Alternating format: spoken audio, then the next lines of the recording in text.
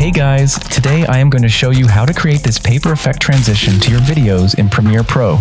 Alright, you can see I have created a 4K resolution sequence and I have got 3 different video clips in the timeline. In the next step, we need some assets for the transition. I already have some assets on my computer. You can download all these assets using the link provided in the video description. Let's drag and drop the first 2 transition assets, noise overlay, and the first 2 sound effects onto the project panel. Now, let's drag and drop the noise overlay at the end position on top of the first video clip. After that, let's go over to the Effect Controls panel and find the Opacity panel. Now, click on the drop-down menu of the Blending Mode parameter, and then select the Screen mode from the list. You can use any blending mode according to your footage. Alright, it's time to apply a transition asset. Firstly, I am going to create a fold paper transition. That's why we need to drag and drop the first fold paper transition file to the end position of the noise overlay. Then, let's zoom in on the timeline. Here, you can see we have imported the fold paper transition matte file.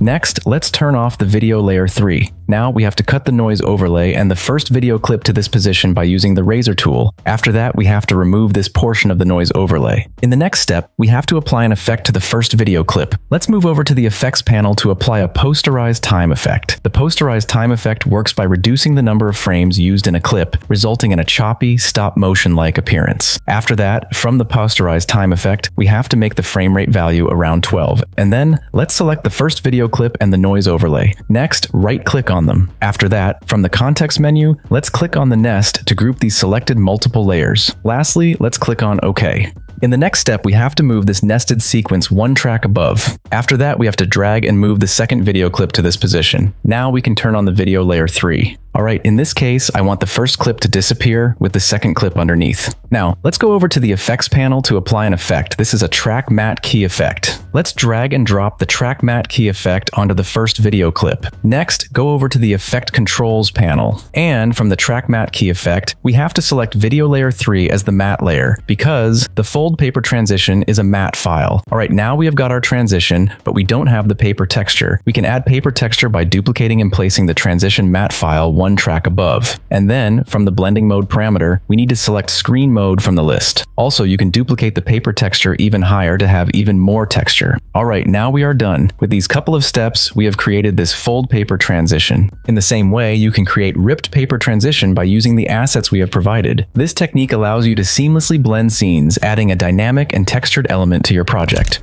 Lastly, we need to incorporate the transition sound effects to enhance the visual transition. These audio elements will help create a more dynamic and attention-grabbing experience for the audience. In this way, you can add really simple and nice paper effect transitions in Premiere Pro.